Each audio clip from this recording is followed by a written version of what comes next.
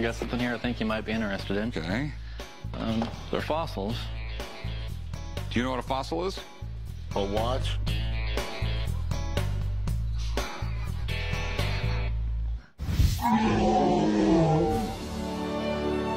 I decided to come to the pawn shop today to try to sell some of my fossils. They're around 290 million years old, and I've got 5 plant fossils and 1 spider fossil.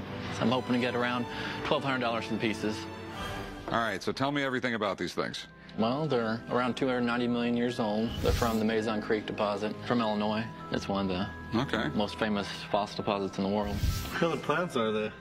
These are all just ferns. This one's really cool, but actually mutated and split into 2 tips. I've never seen another one like it. This one here, it's a spider. It's one of the first insects that were ever around. That's amazing.